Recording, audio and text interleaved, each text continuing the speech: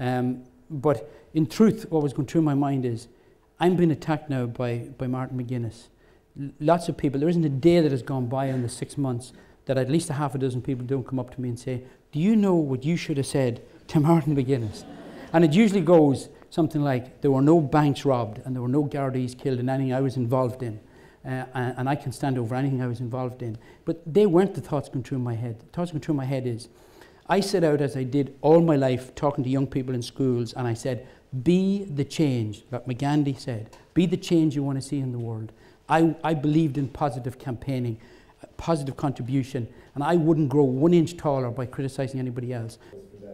Yeah, and I think all of us were sickened and saddened and outraged by how Father Kevin Reynolds was treated, and I guess I got some understanding of how difficult it was for him to get justice. I had no desire to complain to the BAI initially. I did feel a sense of injustice about the tweet and how I'd been treated, and so I raised the matter with whom it needed to be raised with, and that was RTE. And so I wrote to them and explained my dissatisfaction. And I just was gobsmacked with their arrogance and with the almost hostility of their response. No contriteness, no apology, not even considering that they had done anything wrong. And so I sat down and I said, well, right, let's appeal this to RTE again and let them have another look. I got the same reaction, a hostile reaction. I then said, well, hold on, let's get to the facts of this. And so I did what RTE do all the time. I applied for a Freedom of Information Act under the Freedom of Information, and I asked them for the information that they had about when the original Twitter bogus tweet came in. And they refused to give me any information. And then I said, well, what more can I do? Well, let's write to Noel Curran, the Director General of RTE, seeking a meeting so I can talk to him about it. And he declined the meeting. And so at the end I said, I just have to take it to the BAI.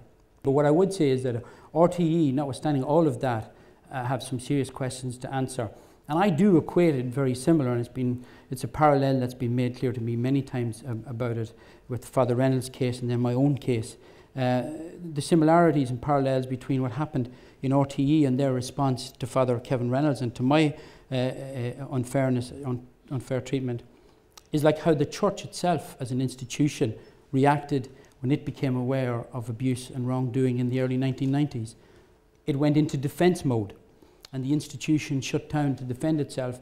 And what it did then with the church and what it did in Father Reynolds' case and what it did in mine is it simply went on to compound even further the original injustice and wrongdoing that had been done.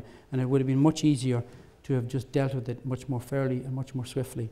I have seen the energy in the country, in every single parish around this country, in communities, in youth groups, in disability groups, in small business owners. Ireland is great if only we could change our national conversation to focus on opportunities, possibilities, and what we are good at. And that might sound like my presidential speech, but everything I've done in my life brought me to that point. I believe it now stronger than I believed it then, and I look forward to Ireland in the days ahead finding that newfound sense of confidence. And I hope that in some small way that I have given an example to all those out there who are thinking about stepping forward to do anything, to step forward and be prepared to get out there, step out there and do your very best for yourself, your family, your community, your business, and above all, this great wee country we call Ireland. Thank you very much, Sean.